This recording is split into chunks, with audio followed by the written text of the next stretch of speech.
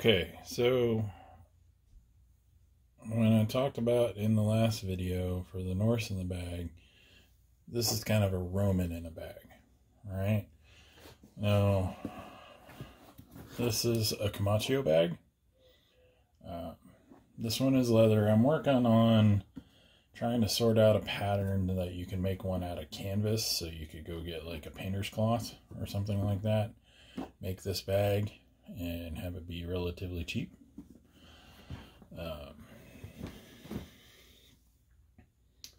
The Roman stuff is actually really simple.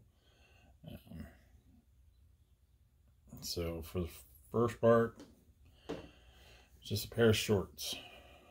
Okay, these happen to just be some linen shorts that Mr. Atwood made, and they hide underneath. They're referred to, you might call them brays, you might whatever. They're basically shorts. So if you have a pair of shorts that are a natural color, by natural I mean like, browns or tans, you can hide away. The other color is cool, but just kind of, they're going to be fairly hidden. They'll have the advantage of having pockets. You just don't really want cargo shorts or basketball shorts. You don't want to be too blatant. All right. Set the parts aside for a second. This is the tunic. It is literally a tablecloth that came from IKEA. I think it was like 12 bucks. It's a linen tablecloth, and it is folded over, sewed up the sides, and then has a hole up in the middle. So it's just a big rectangle. Okay.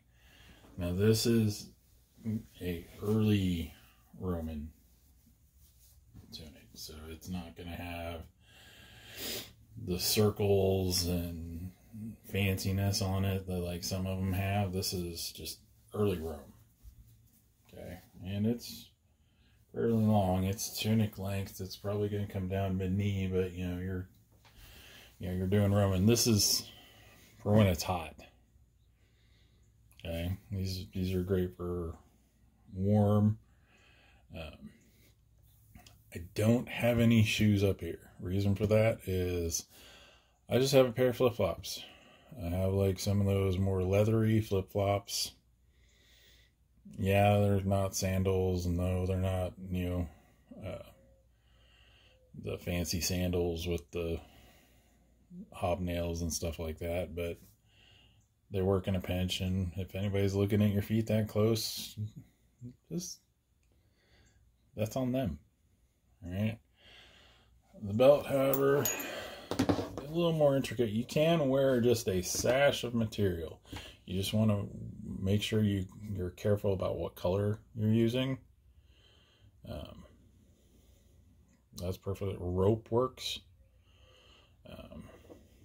Just do like natural colored rope, tan, brown, sisal.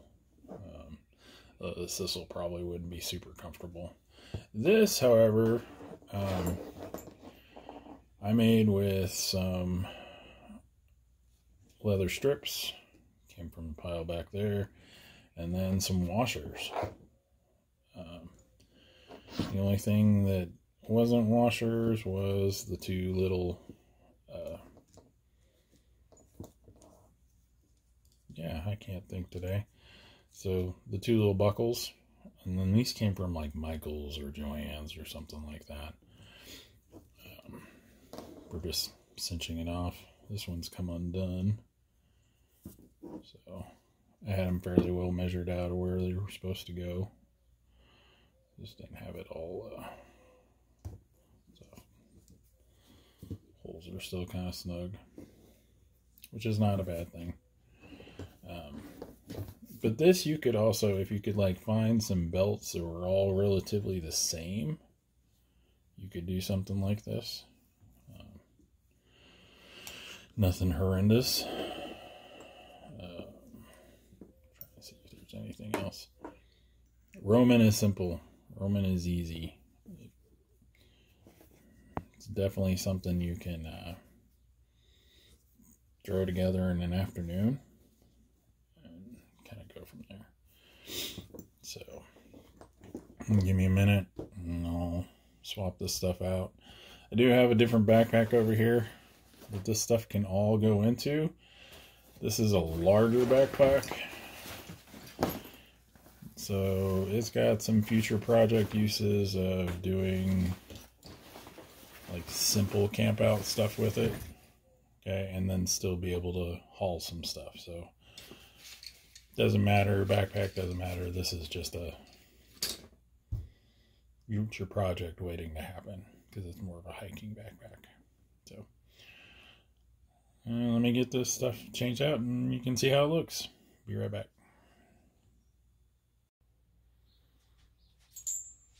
Okay, here it is. Pretty simple. Sleeves come out, sewn up right there, belt, backside. Pretty much just wearing a tunic. You know, you can go around barefoot if you're in a comfortable place. Shorts, simple. If you had pockets, you'd be all set. Not really pouches for this, so you're looking at carrying your bag. So definitely for this, you know, have a backpack or something, put your extra clothes in. Then you got your bag here. You're good to go. So, hope everybody's having a good day. Talk to you later.